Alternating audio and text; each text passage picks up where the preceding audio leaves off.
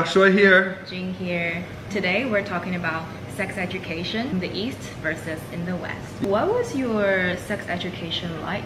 Very early on. We have sex education in the US around like 5th grade. And how old would that be? 10 years old, 11 years old. That's very young. Topics we discuss are reproduction, sexually transmitted infections or diseases, how to prevent them, and then obviously safe sex. We split up the boys and the girls.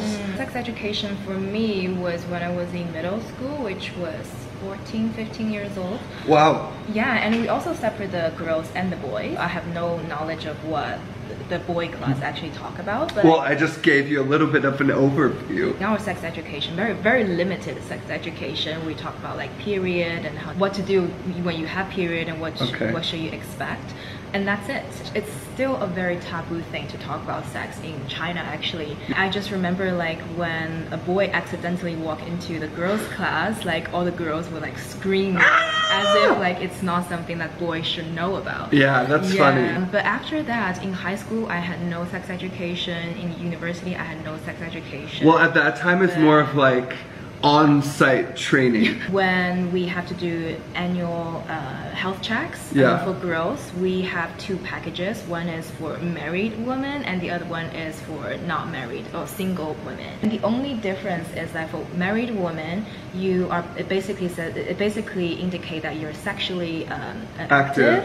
It almost sends a message that sex is not common before marriage. When I actually did the health check, the nurse in the clinic actually asked me if I'm married because I chose the sexually active package, and she didn't use the word sexually active as if it's not okay to use. Or so like, what did she say? No, she just asked me, are you married? I was like, no, I'm not, but I still chose the package. Like, oh, okay. Do you feel like she's judging you? It's interesting. A lot of people still don't want to say the word sex in the public setting. Sex. So if you show up in the clinic when you're doing health check, you just can say, oh, I chose the marriage pack instead of I chose a sexually active. What was your like exposure like to sex in your setting? In the US, or even in a Western setting, we are typically exposed to sex very early on. So in music and movies and TV dramas,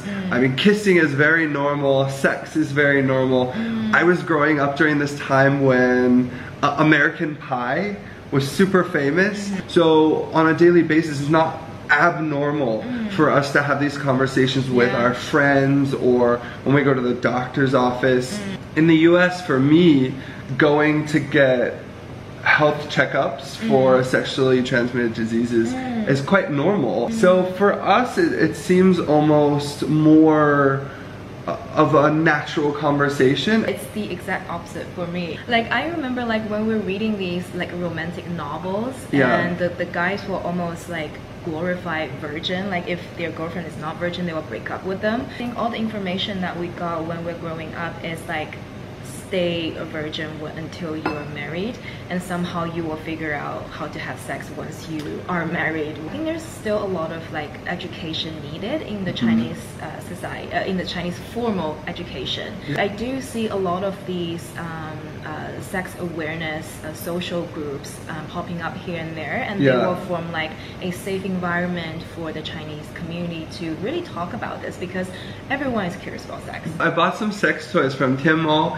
and I was actually super impressed by the variety of sex toys that were actually available. Is it made in China? Yeah.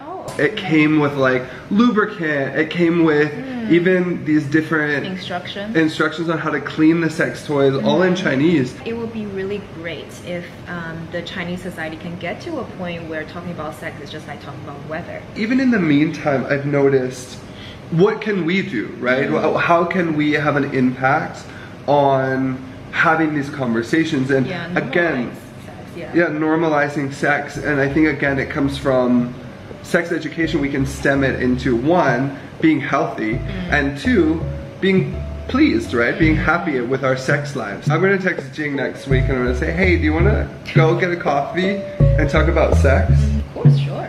Exactly.